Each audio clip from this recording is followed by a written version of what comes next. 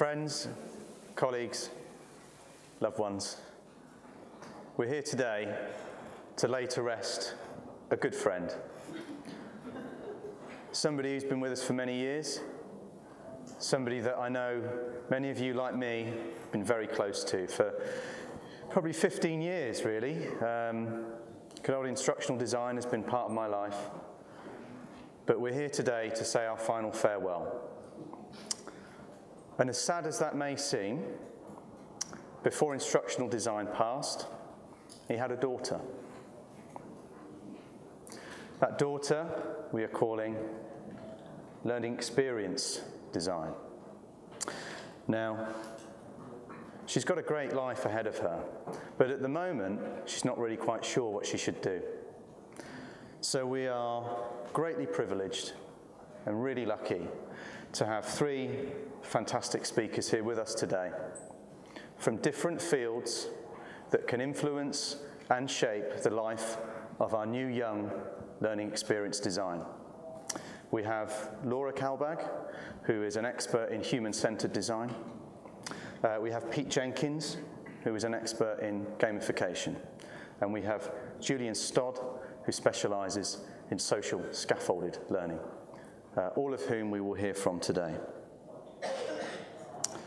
So the structure that we will follow to do that, we've got this little introduction now, and then each of the speakers has just 10 minutes to give us the core principles that underpin the work that they do in their different fields.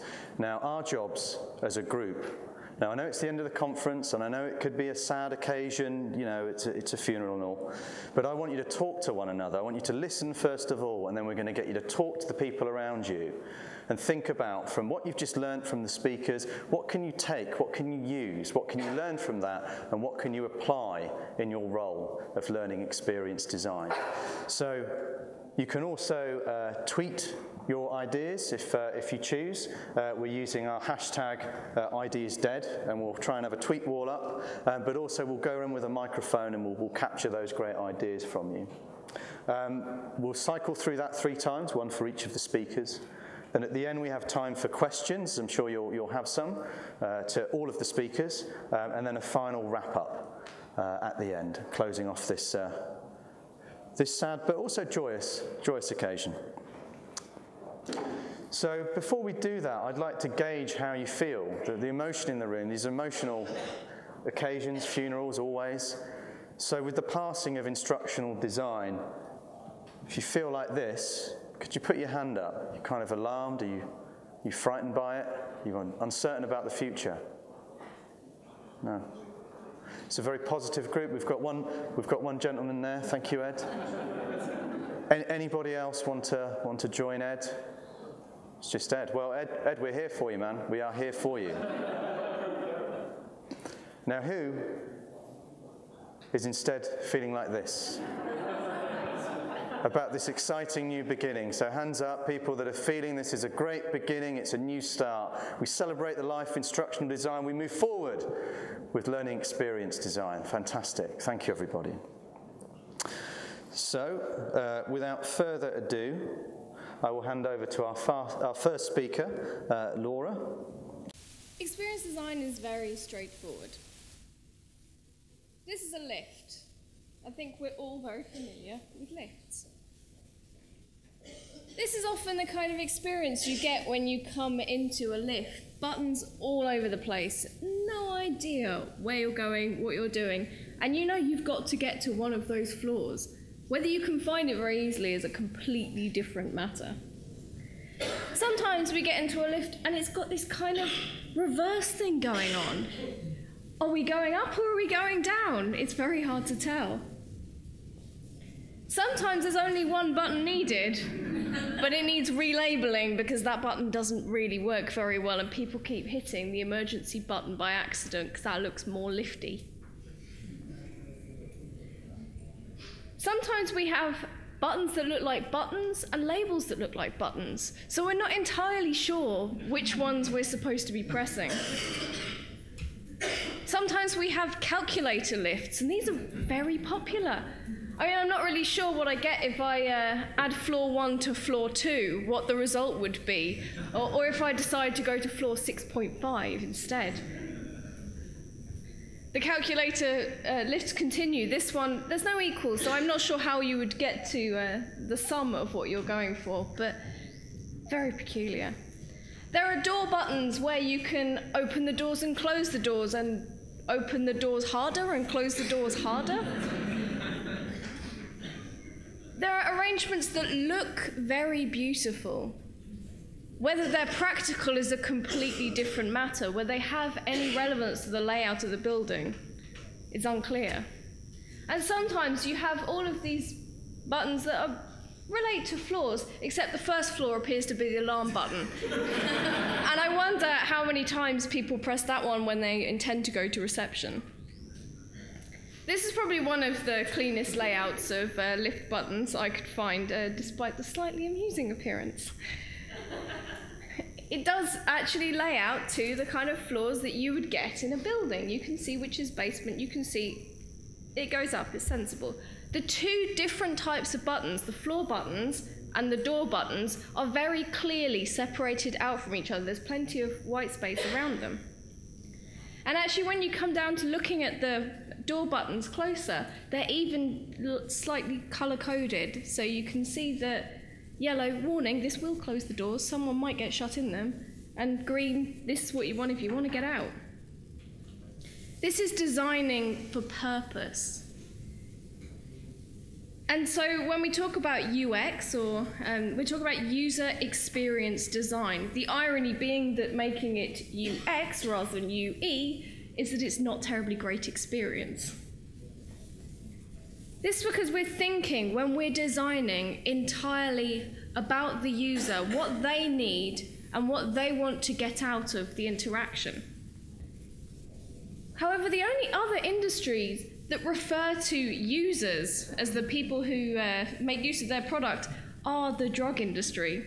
Is this because we have something in common with them? Are we trying to get people addicted to what we're giving them? We don't want to be creating addictive design. We don't want to trick people into using what we're building. We want to design things that provide real value, that actually provide benefit to the people that are using them. So that's why I like to call it experience design. It's much shorter anyway. This is the kind of design that empowers individuals, that gives people the ability to do something that they want to do that they wouldn't be able to do otherwise. It's actually very important that we design for ourselves first in these situations. When we design for another person, we are making assumptions about what that other person wants and what they could get out of it. That's why a lot of really great products are actually created out of for people who had a problem and tried to design something to fix that problem, that had that pain point, and tried to solve it. When we design for ourselves first, we know exactly what we need. We are not making assumptions about another person. However, we are not the same as everybody else. We can only design very well for ourselves and for people like us. So what if you have a wider audience? What if you're trying to build for a greater group of people? Well, that's why we need diverse organizations, because diverse organizations create products for diverse audiences. When it comes to experience design, our existing business goals don't matter. We can't focus on what we did have.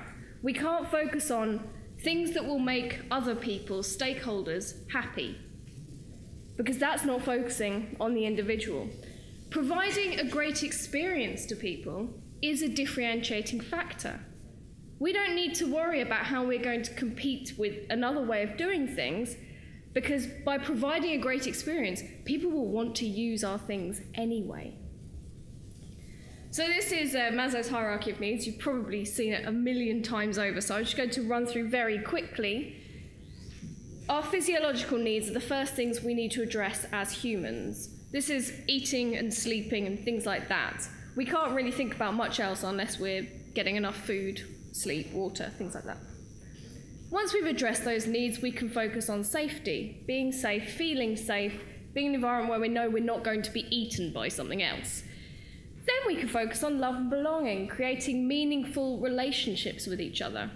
And then once we've got that, we can look at having esteem and having a feeling of our position in society. And then self-actualization, knowing what we want to actually do with ourselves. Like this, a great experience cannot stand alone. We need to build a great experience on a foundation of respecting the people that we're building things for. And so the organisation that I work with, Ind.ie, we have our own kind of triangle. We want to build things with a basis that are private, secure, accessible, and sustainable. And I'll explain a little bit more about those later. But these are principles that essentially respect our human rights. If a product is inaccessible, if certain people can't use it, for example, if people with a particular disability can't use something, it can't be a great experience for all. When we build things to tailor to work for people with particular needs, we tend to make things that benefit everybody. If a product isn't sustainable, if it isn't financially well supported, if we don't think it's going to last forever, if it's a sort of here today, gone tomorrow thing, what's the point in someone putting their time and effort into using it? It's not worth their effort. So creating products that are functional, convenient, and reliable, this is the base level we tend to go for nowadays, respects human effort. And then we can layer delight on top. We can make something a really great experience because this respects our human experience. And we call this the 3 R's of ethical design. That is how we make great experiences. Thank you.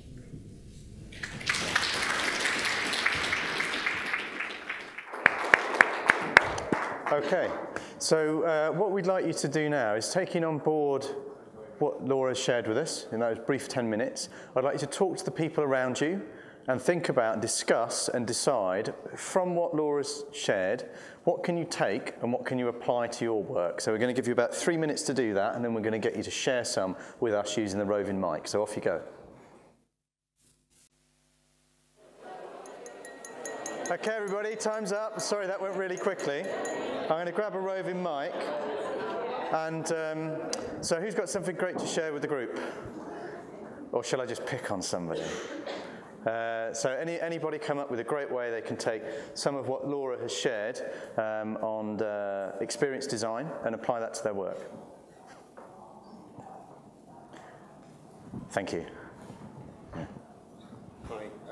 John and I work in the same company, so we could specifically look at an example that we worked on last year. We ran a series of webinars. We've got a very large international audience in about 24 countries.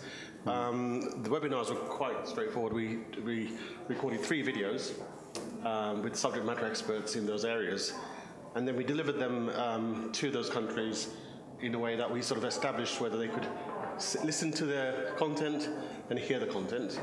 And then we gave them different channels in which they could give us feedback, like questions, before we actually ran the WebEx. And then during the WebEx, we had a Q&A session. So people could actually articulate their questions, or they could send a text or a chat. So again, we're looking at different ways in which their preferred ways of actually interacting with us. And that seemed to work quite well. So yeah. I think some of those layers that you had probably were met. Very good, thank you. Anybody else like to share something? Yeah, thank you. I work for a global market research company, and we have our user experience group that we just bought a couple of years ago, and we're rolling out a learning management system. So the blindingly obvious thing to do would to have them look at that before we roll it out to make sure that we don't do things that are stupid. Very good. I'm starting to see this happen, that large corporates are starting to get UX teams, which I think is absolutely awesome, and use them as a lens to look at technology choices, internal processes, pretty much everything that touches a human will benefit from good design. So practice what you preach. Exactly. Very good. Any more points before we move on to the next presentation? No? Okay, brilliant. Ooh-ah! Stay on. It's nearly my funeral.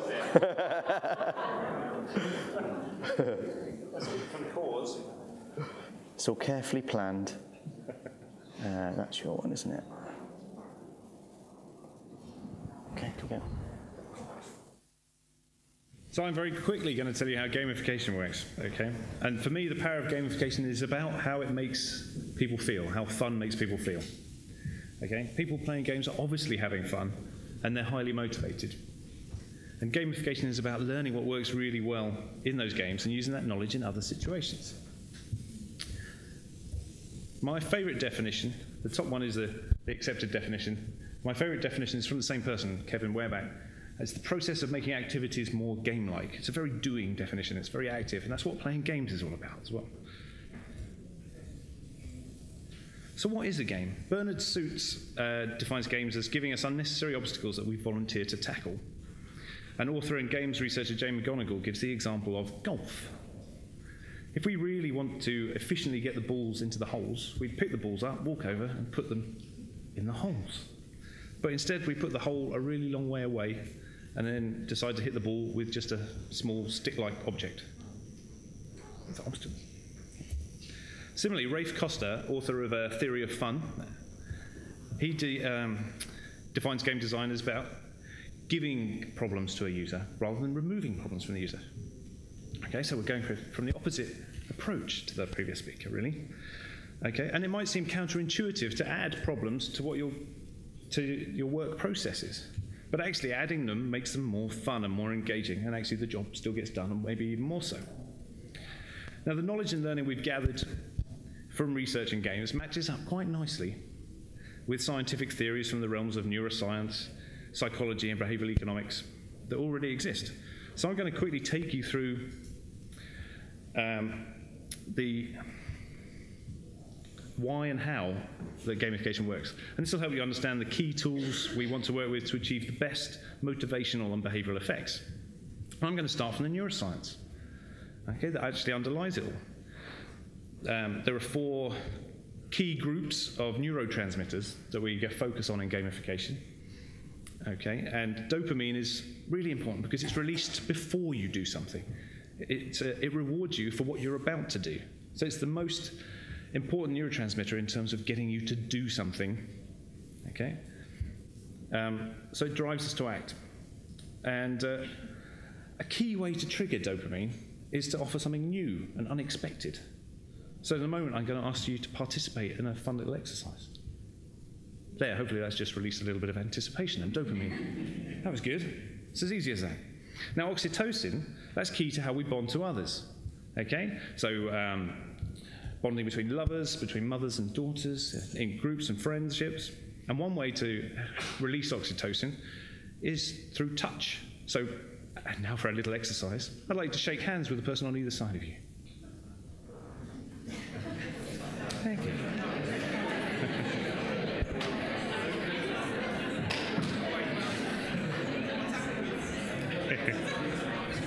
Thank you very much. That's good. That's good. Now, oxytocin gives us a strong feeling of contentment, okay, particularly in social situations like this. However, it strengthens all social feelings. So, best not to touch someone when they're angry, as you'll make them angrier. Okay. So, I hope you checked first. Yeah. Or if they're in a state of dislike, they'll dislike you more. That's not good. Really recently, there's research that shows that oxytocin can now be released remotely. So there's research showing that Twitter interactions are helping people release oxytocin. So that social network, even though we haven't evolved for that, actually still has that effect of releasing oxytocin. Serotonin is a mood regulator. If you have enough of it, you'll be happy. If you don't have enough, you'll be unhappy. And we can trigger it by making you feel wanted, important, and proud. So when you're being thanked for something, that's pretty good, or when you've achieved something that required a lot of effort. Yeah? Lots of game mechanics can be used to utilize serotonin. Endorphins are opioids that we naturally produce as a reaction to certain stimuli. Okay? When they're released, we feel good, possibly even high or euphoric. Okay? And they also reduce fatigue in response to stress. They're what give us our second wind. Now, overcoming the challenges in games is often what can stimulate the release of endorphins. I'm not going to cover it in detail because Laura kindly did, but a good place to move from the neuroscience to the psychology is through Maslow's hierarchy of needs from 1943. And what we really talk about here is that we really need the basics to be in place at the bottom of the pyramid in order for any gamification to work. So in the corporate world, we often talk about it being a good idea to say we assume that staff are being paid enough to feel secure and safe for any gamification to then actually work at its best. The key theory underpinning the rest of it is self-determination theory. Okay, and key to self-determination theory is the difference between autonomous motivation and controlled motivation. So autonomy involves doing things with a sense of volition and having the experience of choice. So intrinsic motivation tends to be an autonomous motivation. Whereas in contrast, being controlled involves acting with a sense of pressure, a sense of having to engage in the actions. So quite often what we experience at work. Daniel Pink, author of Drive, looked at these motivations in terms of work, and he's got 3 key drivers: mastery, purpose, and autonomy. And here, competence on the previous one, which was really about feeling secure enough to have a go at something, has moved to mastery, which is more about aiming to have better skills and to get really good at something.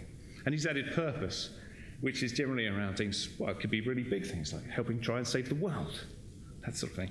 And purpose is used a lot in games through storytelling and epic themes.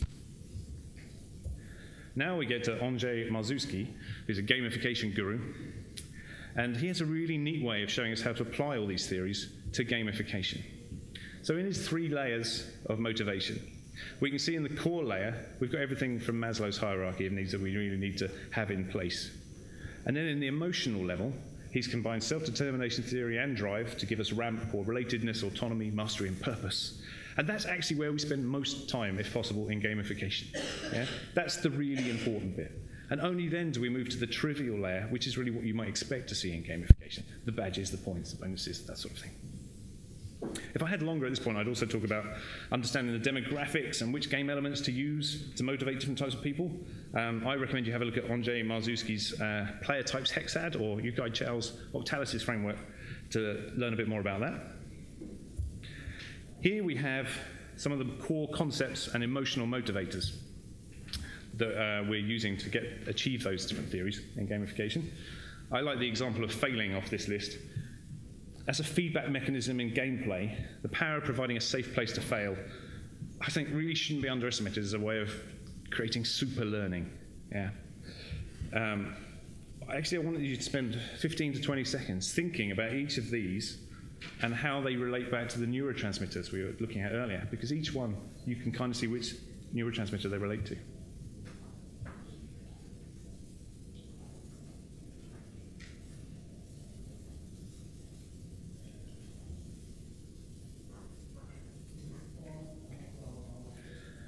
Now, here are some of the commonly used game components. These are what you probably expect to see in gamification.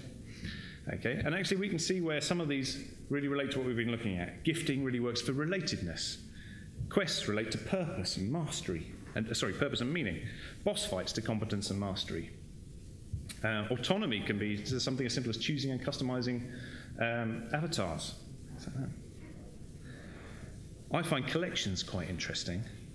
Most people collect, and if they're not collecting something, they just haven't found what they want to collect yet. Yeah? I came across someone in one of my talks who collects VW vans. That's a collection that takes up a lot of space. Do any of you have, or know someone who has, let's make it safe, a nice example of a really interesting collection? Someone does. Doesn't have to be as good as the VW van. Nails. Nails? Somebody that collects different types of nails. Human or...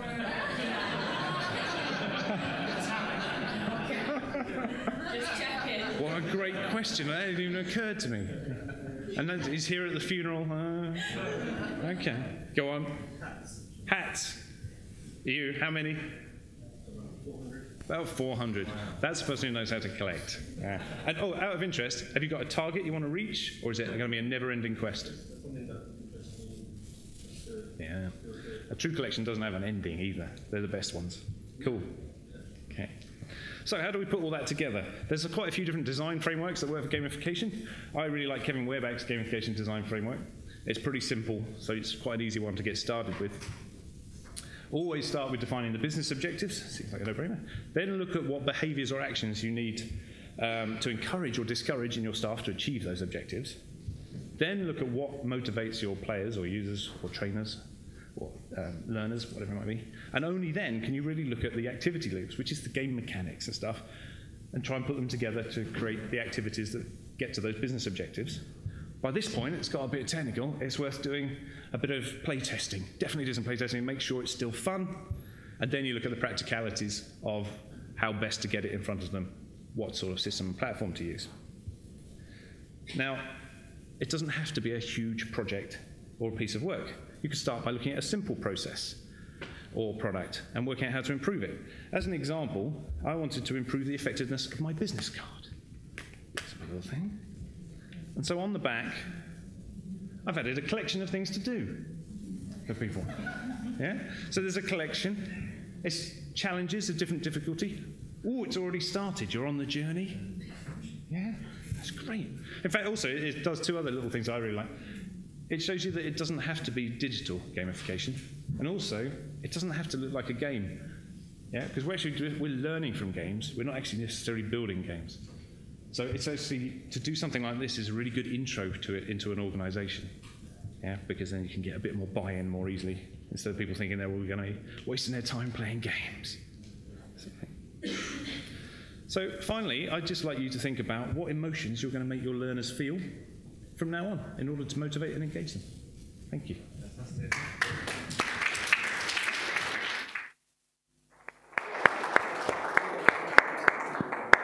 And obviously I've got loads of business cards which you can remind me at the end of the session. Shameless plug. Once again, I'd like you to, with the people around you, discuss and think about the stuff that Pete shared with us. Think about what you can take from that and apply in what you're doing in your learning design task. So again, 3 minutes for that, please, everybody.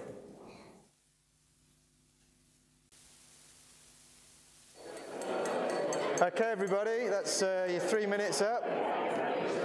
So who would like to share an approach that they can take forward from what we've learnt from Pete?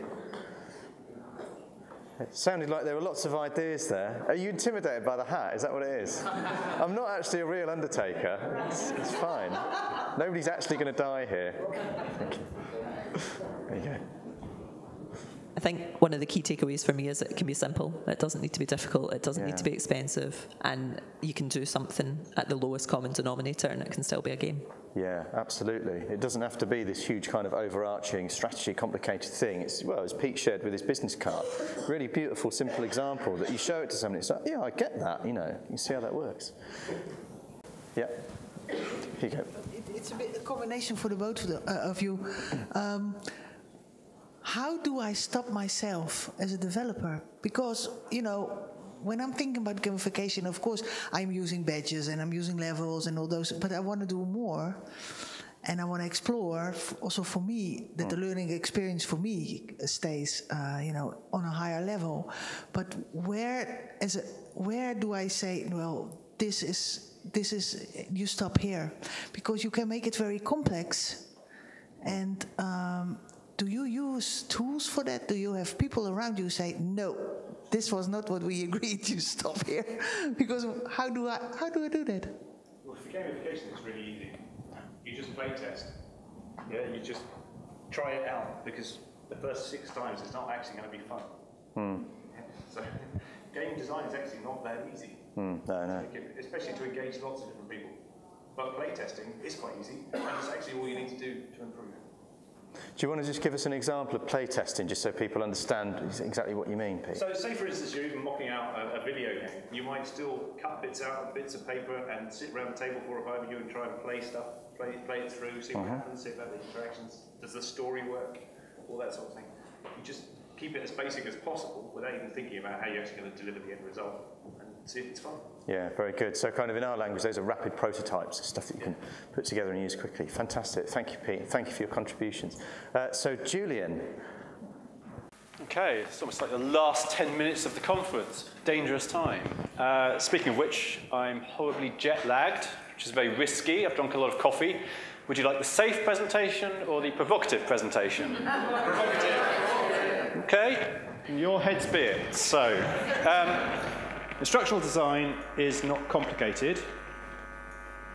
It's about stopping doing the stuff that's shit and doing the stuff that's really good. And most organizations sort of default to the former because they do design by committee. And the reason we have lots of compliance training that's rubbish isn't because compliance training is inherently rubbish. It's because people who are as good as us ended up designing and delivering compliance training that was rubbish because the systems of the organization force them into doing that. It's written by committee, it's designed by committee, and somebody's under the false impression that making people spend an hour do it will make them compliant.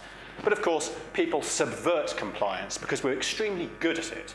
So yesterday, as I was leaving, I went to go into the lift. There were 3 people left on the floor here, and I stepped over the rope barrier. And I got berated by the lift attendant for stepping over the rope barrier.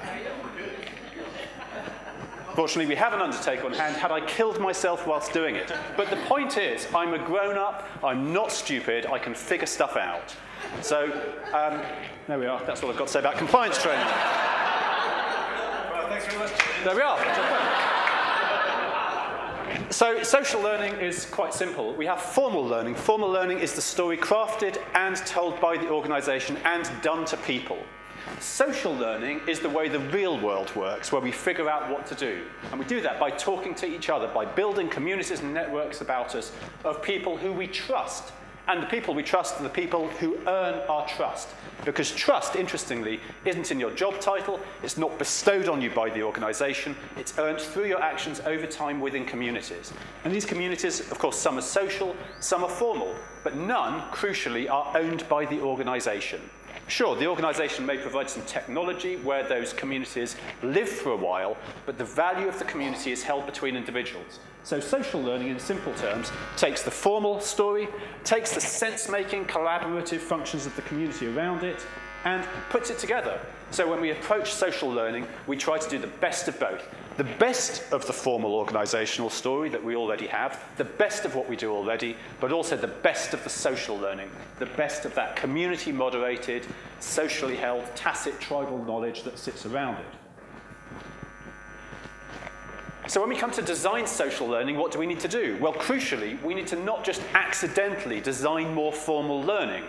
So we need to find ways of crafting formal elements and social elements in between them. So we think the formal elements are the bit that we still want to tell, the bit that we want to say of the formal story. Then we create these bubbles, these spaces for co-creation. And there's something really crucial we have to do in this space, because the word co-creation involves the word co, which means it's our story, it's not my story. So the one thing the organization has to do to be successful to adopt social learning is to be willing to relinquish control of the story. And when the story that's co-written turns out to be not what the organization wanted, the crucial thing is not to berate people and beat them with a shoe because they said the wrong thing. It's to accept the fact that maybe the people you hired to do the job know what they're talking about. So in a social learning model, we adapt and iterate every time. We create spaces, we create frameworks, and we co-create and co-write the story within it. So instead of writing a course and believing somehow that it's going to be valid for 6 years and is going to be delivered time and time again, we rewrite it and iterate it each time, building the tacit and tribal knowledge as we do so, and evolving the formal organizational story. So what does that mean? It means that every learning journey is different, but that's kind of okay because we're all different too. And we just need to be able to perform, because really that's what learning's about. It's about helping people to be excellent, not assuming that people are idiots. So social learning approaches give everybody a kind of individualized learning experience, but within a framework. It's within a framework that the organization can set. So in practice, what does it mean? Well, it means we use different types of activities. And I've got articles online behind all of these slides. So if you're interested in looking at any of this stuff, you can. I'm not hard to find online. So it's about curation activities. It's about interpretation, crucially. It's about the sense-making function of the community, by which I mean, where are you going to go for dinner tonight? You give me a tip, I'll give you a tip, we share some knowledge. Communities help us make sense of stuff. It's the crucial function of communities. And crucially, without communities, you can't carry out that sense-making function. And without communities that are equal, you can't do that, which is another reason, among many, why organizations need to promote equality and diversity. Because if we don't include everybody in our communities, if we don't include all the voices, how can we hope to have that sense-making about us? Because what we don't need is 100 people that think the same as us. We need 99 other people that think subtly differently about the things that we think about. So co-creation is about giving a tempo to the learning. It's about finding shared vision and values, about reflective spaces. So in those bubbles that sit around the formal learning, we give people the space to explore ideas and to share what they think about it. But then we need to think about how we capture it. So we have a narrative framework. The formal organizational story gives the narrative framework. We're going to explore the topic of leadership. Individual voices then come in to give their definition and their views of it. And together, we write the story, partly by the organization, partly by the community, about what leadership means to that cohort at that time. And then the next group that goes through has the same formal organizational knowledge, draws in the wisdom of the communities and cohorts that went before it, and then writes their own story. And you can apply that to any subject, even compliance training, to tie into that knowledge within the community. So the question for the organization is not what system can we buy to do social learning, it's are we anchored to the past, to the old models of learning and development, which frankly didn't do all that much, or to the ways of learning we see in the world around us today, more social models of learning, facilitated by technology, but empowered by community and utilizing the sense-making function of those communities. And we use stories throughout this piece. Just think about 3 levels of narrative. Personal stories are what we should all be building over time, our personal narrative of learning and change. What am I doing? Why am I doing that? What have I learned at the moment? What am I going to try next week? Personal stories of learning over time. Co-created stories are the ones we write within our communities.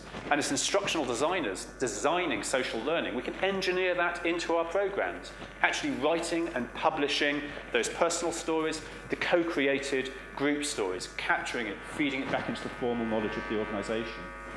But the interesting one is the organizational story. So instead of the organization thinking it owns the story and doing it to people, in a social learning model, individuals write stories, groups write stories, and the organizational story becomes a sort of meta-analysis of that. So the organization learns from individuals, the same as individuals learn from each other and from the organization. So I've got some books around this stuff. If you're interested in any of this stuff, just ask and you're welcome to have a look at it. Coffee has run out. So that's I've lost track of time, but I think that's my piece on social learning. Thank you, Julian.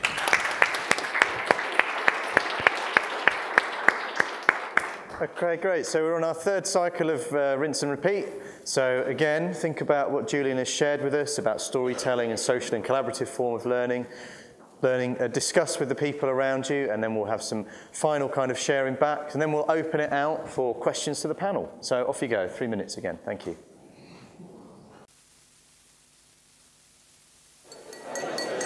Okay, time's up, everybody. Thanks very much. So, any great thoughts, ideas for taking forward forms of storytelling and social collaborative learning in your projects, in your work? Hi, I'm Craig. He'll turn it up. Hi, I'm Craig. We made the point around absolutely have to do it, but how do we not cramp the style of the organization, because it's happening already? So how do we get in there without ruining the street cred of the cool kids that are doing it already? Yep, I think that's right. So, of course, social learning is happening in organizations. The mistake organizations make is to think they can control and own the space. Because if we try to control and own the space, we simply make it a formal space, and all the good conversations go elsewhere. So we can start by thinking about how you form the foundations of social learning, so building social capital within individuals, within leadership, within the organization. So you need a space, for sure, but you also need the permissions. So think in those 2 terms. What spaces have we got? What permissions do we give? And how do we, for example, create the rules? You can co-create the rules on the space. I often say to organizations that you know, many of the organizations we work in are geared up to avoid risk. So they're very good at identifying risk, and they're very good at mitigating risk. The fuel and fire of social learning for organizations that truly wish to be here in 5 years' time is to understand how to take some of that risk on and use it to fuel the learning and fuel the change. Thank you. Any more ideas, comments?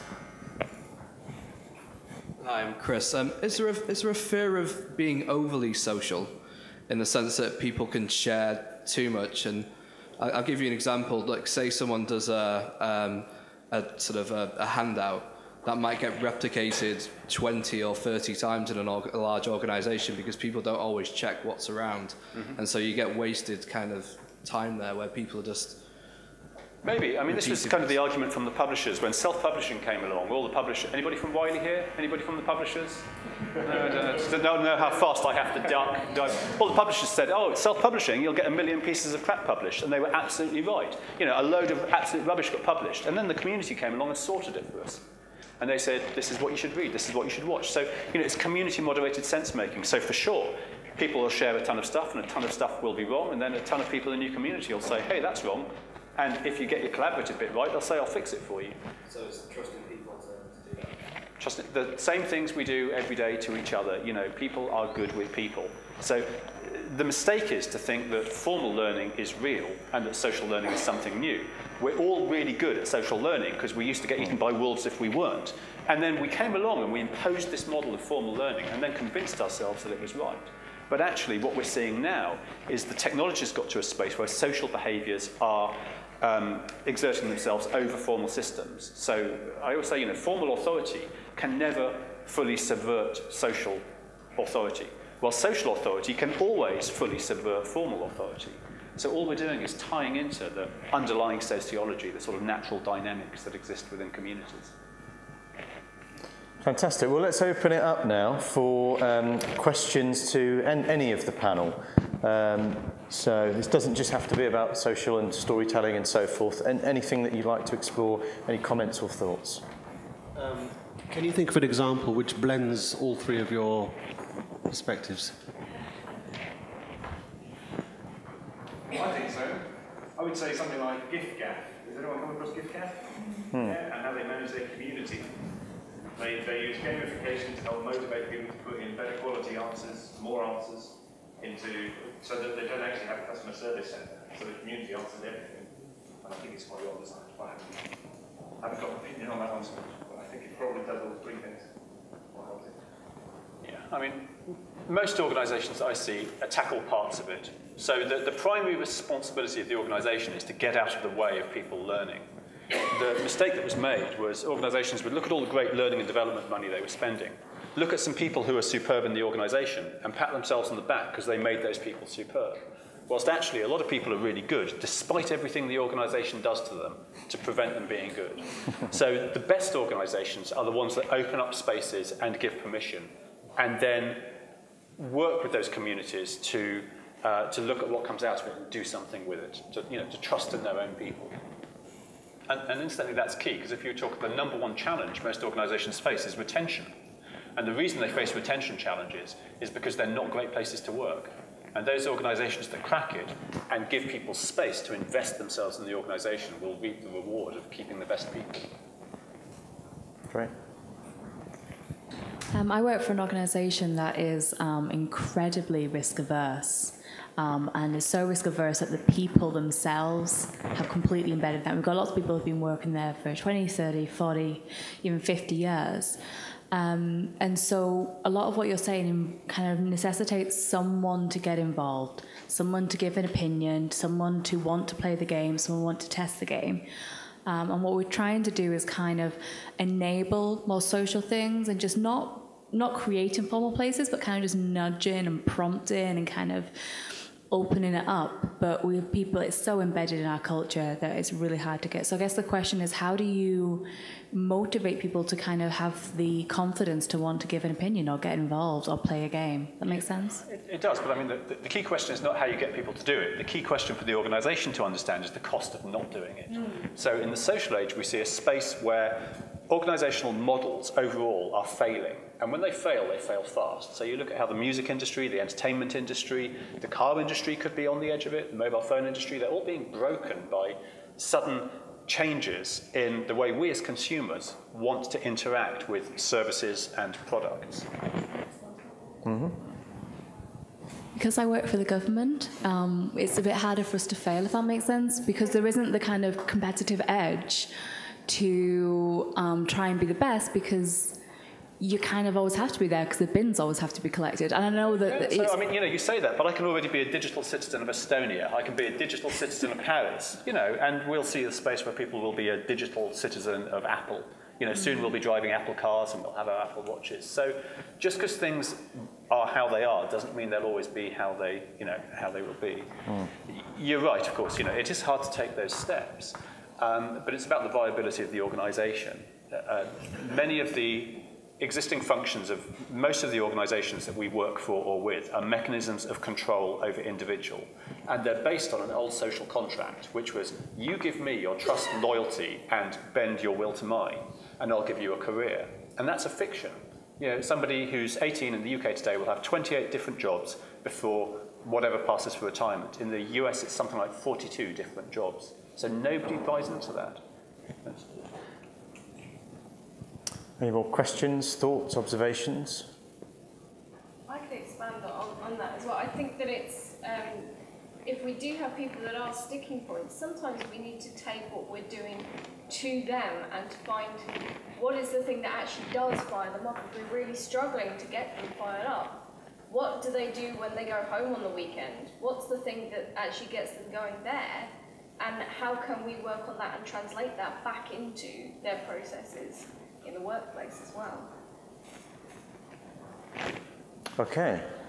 Well, thank you, everybody. So before we, there's a couple of little things just to cover off before we wrap up. So, I mean, mostly, just to check, Ed, are you still feeling like this? Is anybody else now feeling like this that wasn't feeling like this? I feel like both, is what I'd say. So I don't think it's an either or, I think it's and. Actually, I think it's really great. If you think of instructional design being the full breadth of what Yeah. I think it's a great thing to continue with, but not to dismiss the ideas coming from. Yeah. It's a shame, instructional design. He's got such a stupid name, hasn't he? It means nothing. So brilliant. I mean, we've been here to pay our respects and to say goodbye. And it could have been a somber event, but I think it was really positive, and it was great to have you all involved. It's great to shape, you know, young, sprightly, lovely learning experience design. And the final thing, really, just to say is that you know, funerals, we tend to think of them as somber occasions. In other countries, they're less somber. So check this out. This is a funeral in New Orleans. And this is for a jazz player. Have the audio up, please. I don't think so. Oh, the music's great. It's really good. I'll hum it. But no, just, you know, particularly, check out this lady here. Check this out.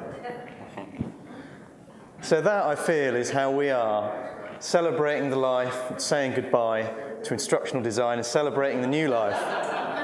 She's got the moves, hasn't she? The music's great as well. It's only... Do you want me to persevere and see if I can get the music on? All right, okay. Let's see what I can do.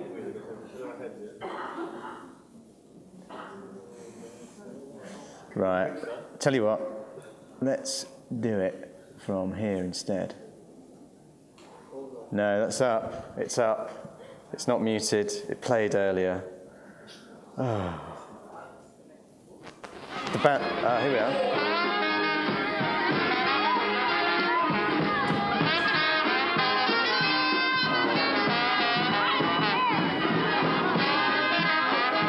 It's got the moves, look at that.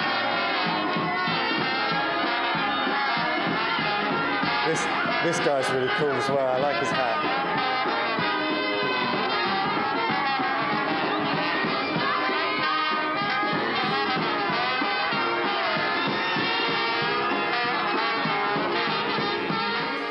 So, well, thank you everybody for your contributions. Thank you for being a part of the session today. I hope you had a great conference. Maybe see you outside for drinks in a bit. And thank you to our 3 wonderful speakers.